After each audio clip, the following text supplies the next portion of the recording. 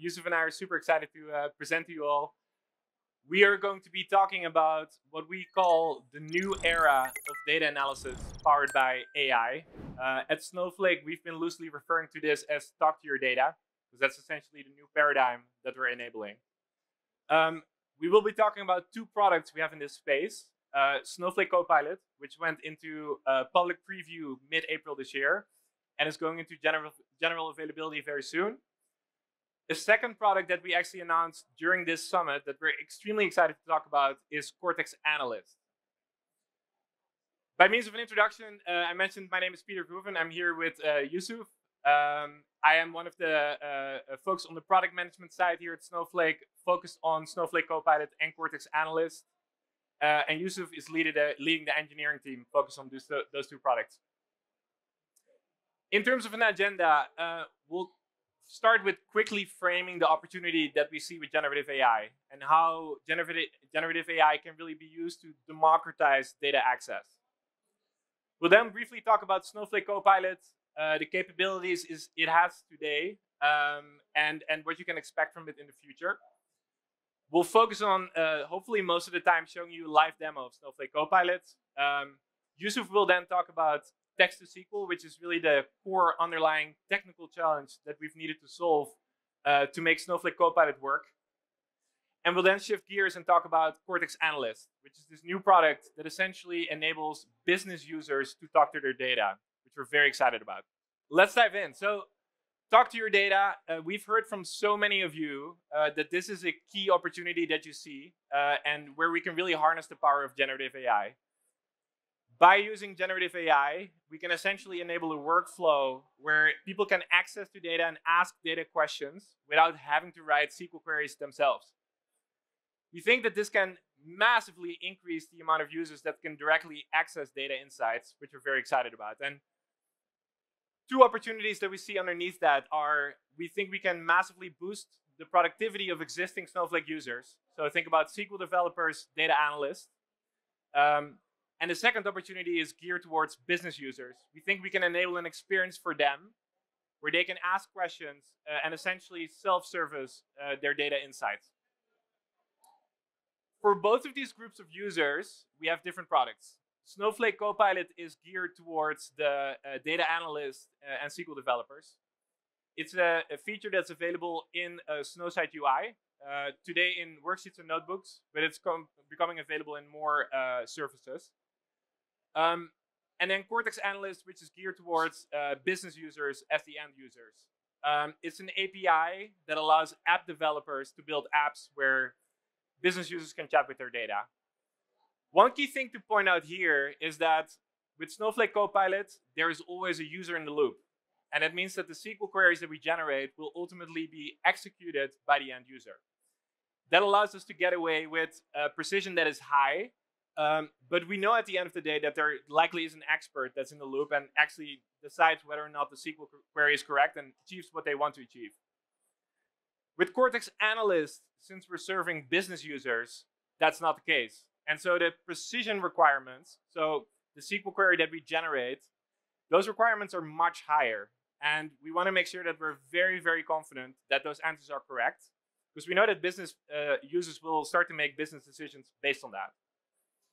We'll talk about how we enable that in Cortex Analyst in a second, but essentially we're introducing a new concept there called semantic model. Now, at the heart of both of these features are our core AI principles: efficiency, ease of use, and trustworthiness. So efficiency, because your data is already stored in Snowflake, and your data doesn't need to move in any way for you to start using these features. Ease of use, because the underlying models that are being used here are fully managed by Snowflake. We take care of everything, and these capabilities just work out of the box. And then finally, we put a lot of emphasis on making sure that the answers that we generate are trustworthy and are continuously investing in ways to show to the user when they can actually trust the answer versus when they may want to validate whether the answer is correct with other people in the organization. Let's start with talking about Snowflake Copilot. So Snowflake Copilot, as I mentioned, is really here to help accelerate the workflow of a data analyst. And if you look at their workflow today, it often involves writing complex SQL queries. This can be time-consuming and is challenging. Of this audience here, how many of you do write SQL queries on a daily basis? That's roughly half. So we know that that is a very important use case to nail. Then there is onboarding yourself into new data sets. So maybe it's a data set you haven't seen before and you're trying to even understand how it can be used, what tables exist. Inside tables, what are the columns? Are there specific dimension or measure columns? Those types of questions. Doing that today feels unintuitive and requires many different types of steps. Then there is understanding and improving existing queries. So maybe there's a query that was written by somebody else in the organization and you're trying to understand what it does without executing it. Or maybe you have a query and you would like to see if there's a way to optimize it for performance. Finally, as you all know, Snowflake has so much to offer, and all of this is described in our documentation. But finding those insights in our documentation can often feel like a lot of work and typically requires you constantly having to have multiple windows open. We think there's an opportunity to streamline that workflow too. So this is where Snowflake Copilot comes in, and this is first and foremost a breakthrough SQL assistant. We want to make it easy for you to explore your data sets. We want to make it extremely easy to generate SQL queries by simply asking questions in natural language. We want to make it very easy for you to learn about Snowflake by simply asking questions. And Snowflake Copilot has access to Snowflake documentation directly. And then very importantly, the underlying models that are being used to generate all of this are hosted securely in Snowflake to make sure that your data never leaves the Snowflake security perimeter. We continue to see this as a huge differentiator, and that's how we've built these capabilities from the ground up. It also uses Snowflake RBAC. So any question that you ask will only ever be answered based on data that you have access to, based on the role that you're currently using. And finally, we are using universal search under the hood, which is an extremely powerful tool that is available in the Snowset UI. And we're using that to determine, based on your question, what are the objects in Snowflake that are most relevant for answering that question. That allows us to deal with databases and schemas that may have many, many hundreds of tables, and basically down select to only the most relevant results. Snowflake Copilot has been available in worksheets, which will go into general availability very soon. It's also available in notebooks now as part of the public preview. So both of these interfaces, you can start to play around with Snowflake today, Snowflake Copilot today. Now, I talked a lot about this already, but actually, let's show this in a live demo.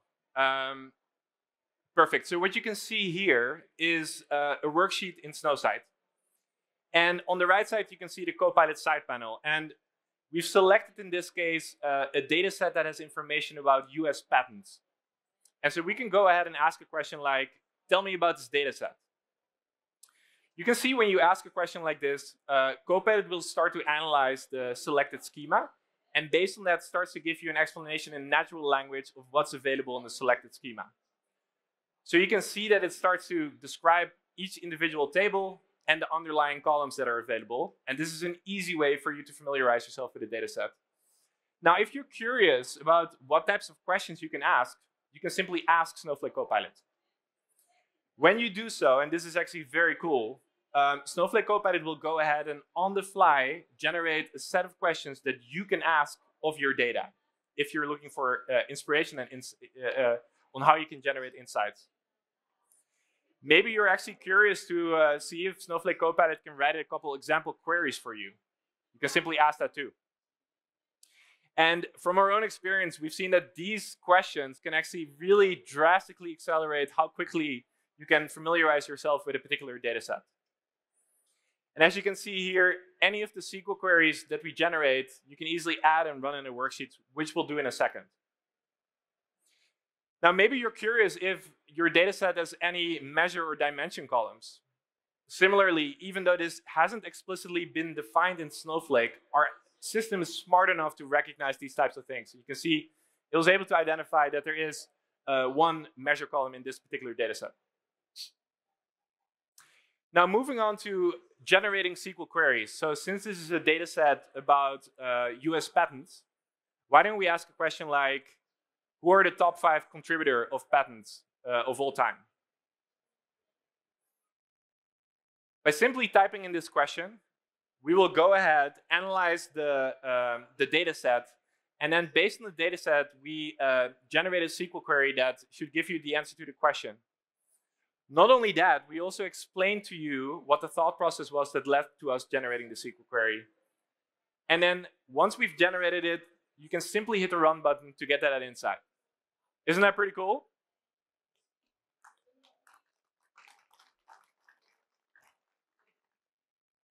Let's do one more question, and then we can move on to the next couple slides. So, for example, which country contributed the most patents? Another question that can be answered based on a SQL query.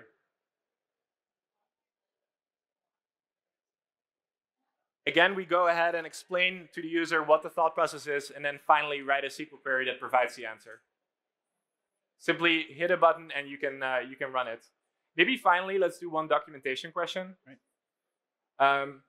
So, for example, you've heard all about Snowflake Cortex, but maybe you're not super familiar with it yet. You can now simply ask Snowflake Copilot. It will look up in Snowflake documentation what the most recent answer is to that question. Not only give you the answer, but also reference the documentation article, so you can click into that if you want to learn more about a particular topic. We're obviously only scratching the surface here, but we're extremely excited about how Snowflake Copilot can help accelerate the workflow. And this is going to continue to be a big area of investment for us. Okay, I'm going to quickly hand it off to Yusuf, who's going to be talking about the core underlying technical challenge that we needed to solve to make this work, which is text to SQL. Thank you, Peter. Hi, everyone. So text to SQL as a problem has seen a lot of enterprise buzz lately. So you might be thinking, isn't this a solved problem already? Right now, you can get fake data from a CSV file and share it with the GenAI tool of your own, and then get pretty impressive demos running pretty easily. But the reality is the promising results that you get from demos with text to SQL is just the tip of the iceberg. Real use cases require real-world data, and real-world data has real schemas that are really messy. And this is schemas that are across thousands of tables, tens of thousands of columns. There can be a lot of details in things like column names that is sort of buried under organizational history. You can have obscurely named columns. You can have a Rev1 column that's your old way to compute revenue, and maybe the Rev3 column is the new way to compute revenue, but you haven't sort of settled down on that with your finance department.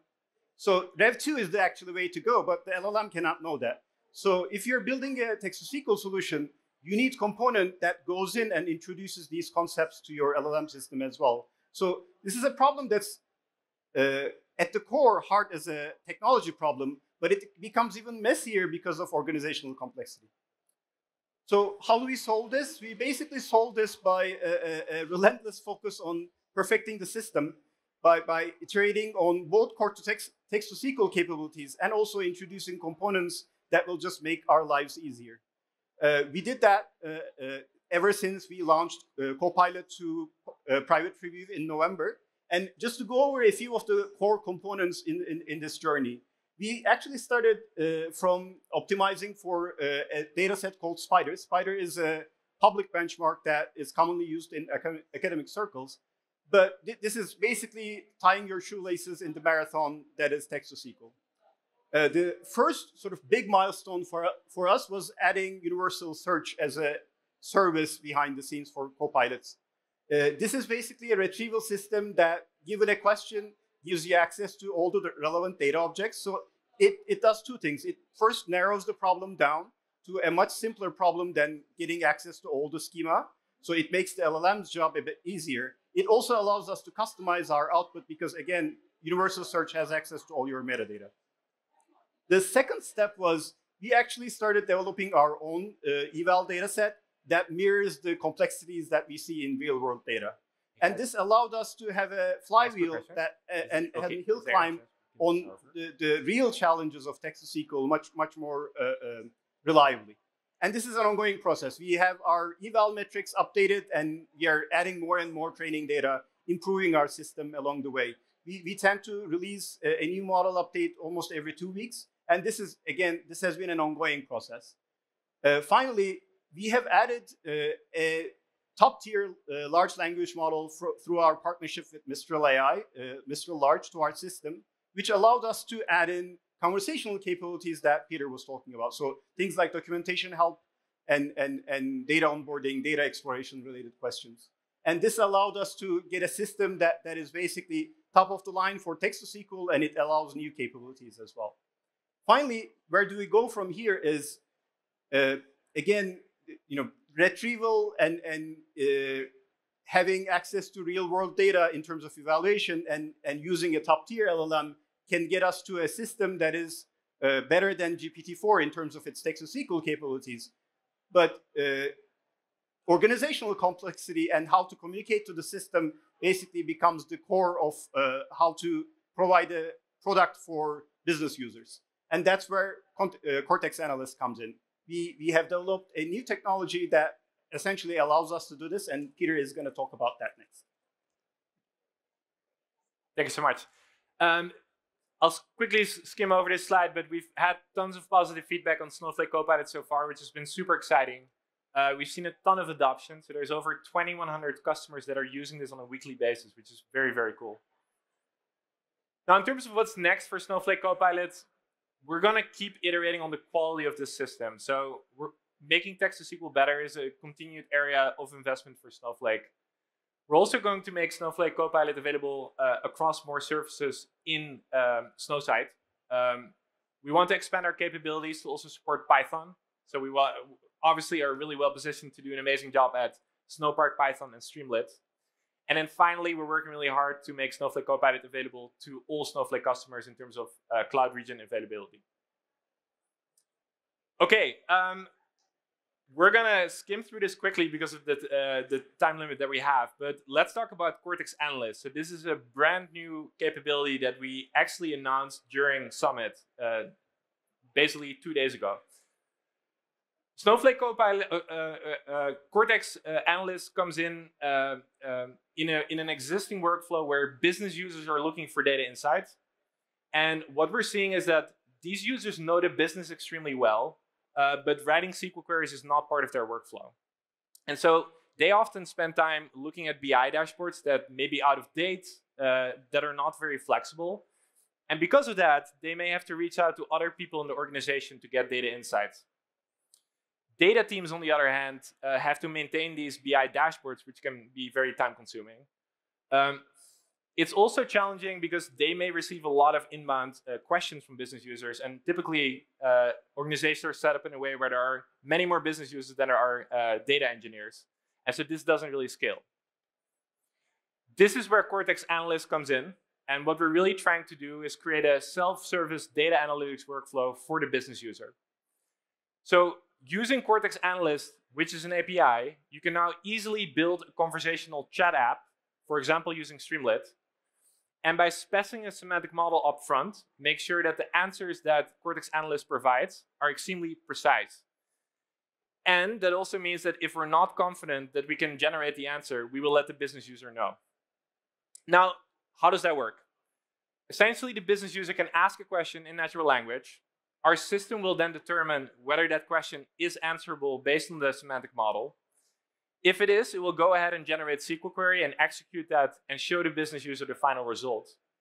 If it isn't, we will decline the question, explain to the business user why we're declining it, and always show a set of suggested questions to make sure that they don't get blocked in their workflow. Cortex Analyst is available in Streamlit in Snowflake, so that makes it extremely easy to now build a chat app that uses Cortex Analyst in literally a few dozen lines of code. And then you can easily deploy it using Streamlit in Snowflake. We're using a semantic model to get to the precision that I talked about. So this is a new concept that roughly doubles the text-to-SQL precision, which is a huge deal. And essentially, you can think of the semantic model as a lightweight mechanism to do data modeling, so determine what are measure columns, what are dimension columns, what are filters you want to define, but also do some capturing of semantic understanding. So kind of bridging the gap between the vocabulary that the business user uses and the underlying database schemas, which often tend to be messy. Now let's quickly show you a live demo to put this in action. So what you can see here is a Streamlit app that is powered by Cortex Analyst, using a semantic model that has information about products and revenue. So you can go ahead and ask a question like, what questions can I ask? This then gets sent to the system, and we will first determine if this is a question that is answerable.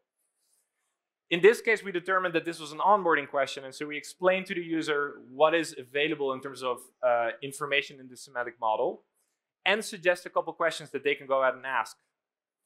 Now let's go ahead and actually ask a business question like, which product generated the most revenue overall?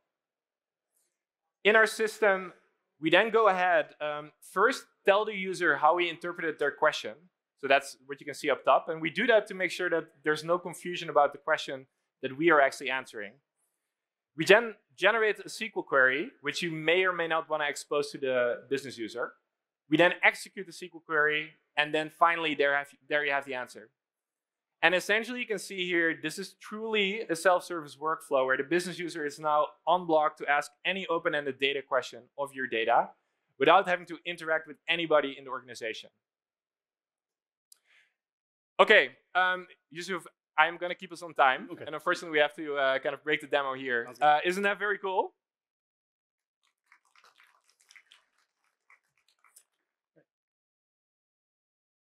Great. Okay, so in terms of how you can get started with Cortex Analyst, I mentioned that it will soon be in a public preview. Today it is in a private preview. If you would like to have access, let us know. Reach out to your sales engineer and they can help you get set up. Once you have access, essentially you would create a semantic model for your particular use case. Once you've done that, you can test that locally to make sure that the answers that it generates are as expected. You can then go ahead and build and deploy an application, which could be a simple Streamlit app. And then once you've done that, you can give your business users access, and voila, they can start interacting with this conversationally, and you don't really have to kind of interfere with their workflow anymore. Okay, quick summary. Snowflake Copilot, currently public preview, will be general availability very soon. Cortex Analyst private preview will be in public preview very soon. Thank you so much for your time and attention. Thank you.